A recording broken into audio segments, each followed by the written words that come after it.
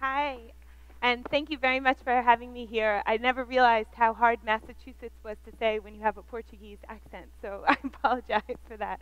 But my name is Vicki Noble, and I am a doctor in emergency medicine in Massachusetts, and I'm going to talk to you about a technology that I really think is going to change the way we practice medicine, not just for doctors, but for nurses, for people who work in the pre-hospital system, and for the whole system of medicine, and that's ultrasound.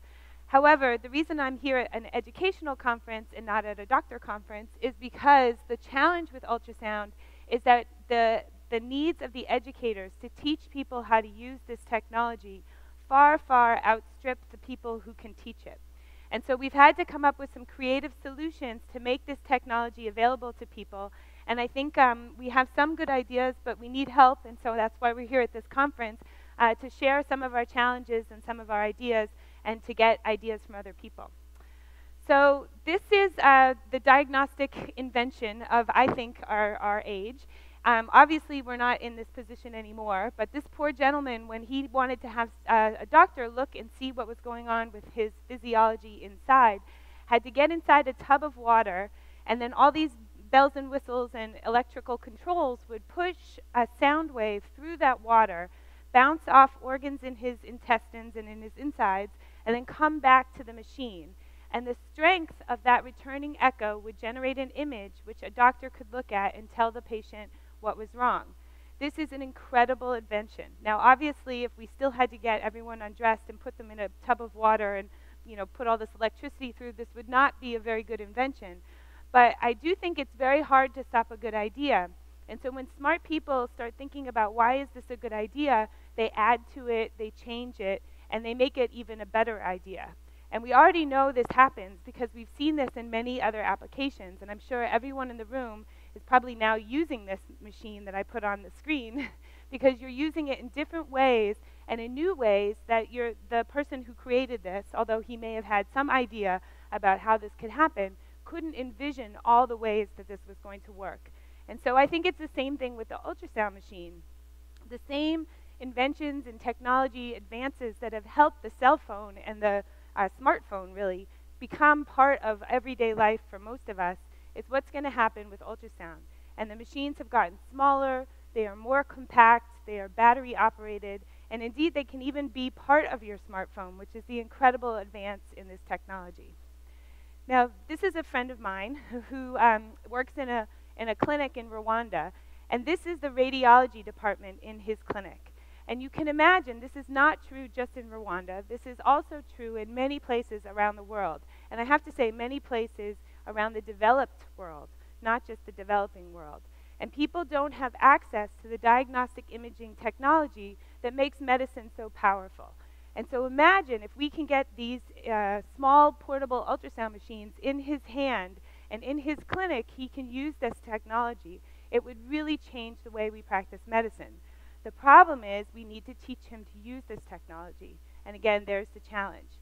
So there's lots of places, not just in these small clinics, but also in big hospitals, in developed countries where there's lots of people who are doing lots of advanced medical practice, and also in places where the usual medical system, say like New Orleans after Katrina, where the usual medical system is wiped out.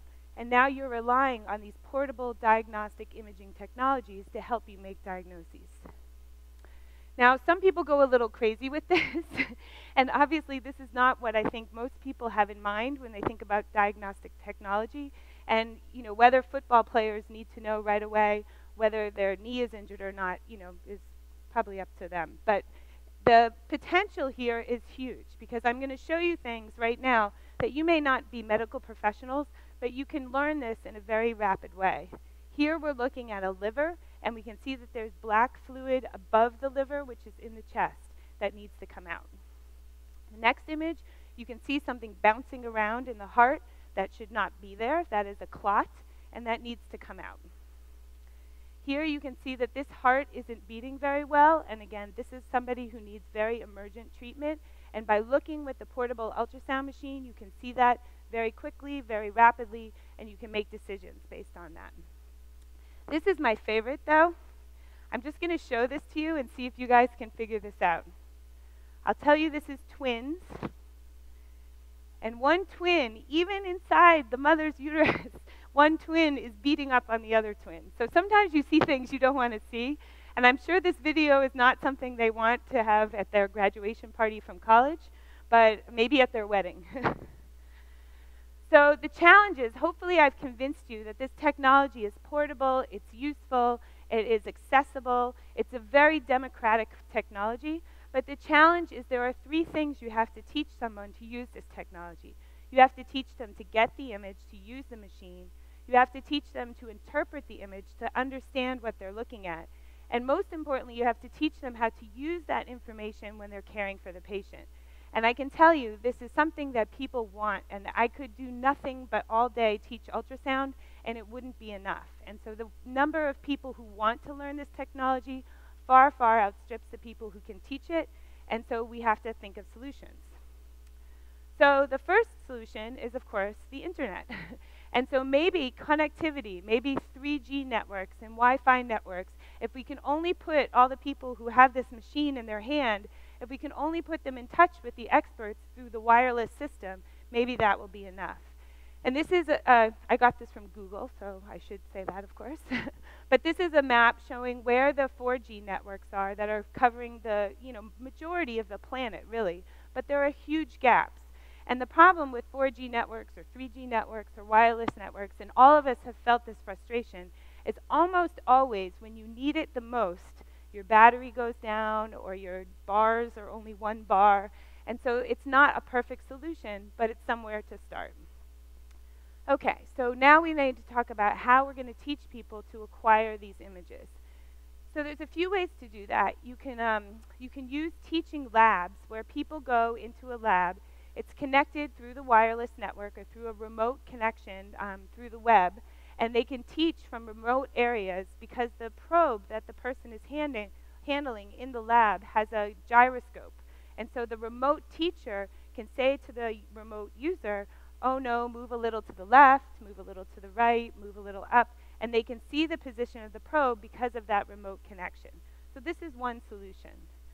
Another solution is to not have a remote teacher at all, but to have someone who has a lecture or a instruction manual online and have them use that instruction manual while they're using their ultrasound. So this computer or the computer system will teach them and move them through learning how to get the image as a module or as a teaching tool. So these are some solutions. I think most people feel that they are a start, but they're not perfectly adequate. And so we need to figure out ways that we can make them better. And maybe by having this remote teacher guide you directly, that will be, and also help you to interpret the image, that will be an advance. So we did an experiment in our hospital where we had one very novice user getting ultrasound images, and then we transmitted them by 3G networks and Wi-Fi networks to the UK, and had a remote expert interpreter look at those images. And what we found was there was a relatively quick transfer time. It's pretty incredible if you think about it, that one person in Boston can get an image, and seconds later, people in the UK can read this image. So that's an incredible thing. However, it's probably not good enough. Now, this is, again, I know you guys aren't medical people, but these are pictures of some fluid inside the chest, inside the lung.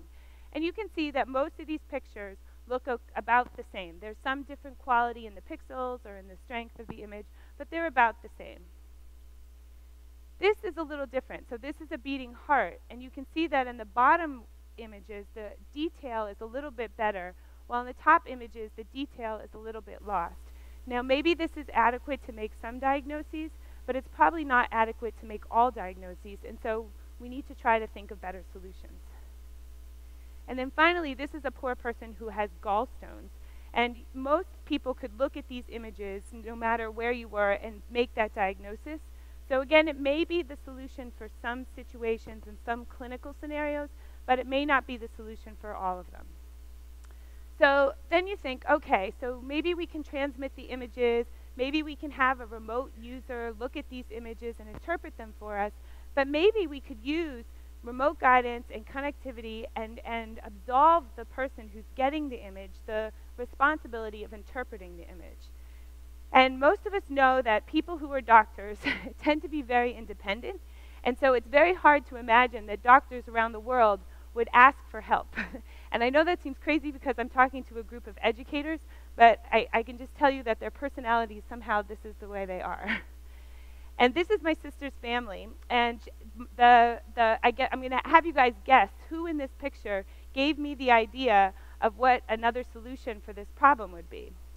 And of course, the person who gives you this idea is usually the one who's the most disruptive and the one who's the most innovative. And what Peter said was, he said something that one of our other speakers talked about. He said, Miss Tina knows everything. Even if she doesn't know it, all she has to do is ask her phone. And this Miss Tina is his 15-year-old babysitter. And so what I thought was, oh, that's amazing. Of course, why not have all the decision support software inside the machine that you are using to get the images? And maybe there's a way to do that we could make this an easy process for the doctor. So just again, I know this is not a medical lecture, but this is a picture of a lung that has no fluid in it. And you can see that there are horizontal lines that are called A-lines. Those are representative of an air-filled lung. This is a lung that is full of fluid. And what you can see is those horizontal lines are now replaced with vertical lines. And the red at the bottom is counting those vertical lines. Now, I could never do that with my naked eye. And even if I trained for many, many years, if I did it and you did it, we would get different numbers. But the computer can read that red on the bottom and give me a number. So imagine if we have a smartphone and it says to the doctor who's afraid to ask for help, it says, select a region to begin. And it tells them, look in the lungs. Then it tells them, again, look in the lungs. Then it tells them, pick a zone, what we're going to look for. We're going to look for fluid in the lungs. And here are the 8 places I want you to place the probe. Now the doctor knows they have a map to follow where they're going to put the probe. So say they start at number 1, it counts the B lines there, and it gives you a score. It can be arbitrary, but this score will have meaning over time. And then what it can do is it can sum up the scores in all of those zones and can give the doctor a number. So this is a way that a smartphone guides the person through the image acquisition period, gives them some compilation of that data, and then tells them the diagnosis. Now this won't work for everything, but for something like this, this would be an incredibly powerful tool. The challenge is that that is probably not enough either. And anyone in here, which is most of you I know, who are educators, you can guide someone to the number or to the answer, but they still have to take that answer and apply it. And that is the absolute hardest thing to teach remotely or with a computer or with a machine. And so, there's a reason why the mentoring position, and many of our other speakers have talked about this, but there's a reason why the mentoring position has been so strong in education, and that's because you can't replace the relationship that happens between a teacher and a student with a machine that is just giving you a number. It's very hard to do that. So how are we going to meet this need? We can meet the need of image acquisition. We can meet the need of image interpretation. What can we do about remote mentoring? And the reason for that is because some of these images are more challenging. And I don't expect you, again, to know what this is, but this is a ruptured pregnancy. Now, this is a surgical emergency. This is somebody who needs to go to the surgical unit. And if you make a mistake with this, a young woman who has a perfectly normal, healthy life in front of her, if she's treated correctly, will die. And that would be a tragedy because this technology is supposed to make things better for people. But if it's misinterpreted or misapplied, we could make devastating mistakes. So again, how do you simulate that mentoring experience to get that knowledge and apply it to people so they use it in the right way? And one of the big trends now in medical education and in medical training is to use simulation. So to bring students into a room and give them all this information as if it's a real situation, but obviously it's a mannequin or a plastic person that's on the stretcher, and they get to practice. And they get to practice using this information in a real way.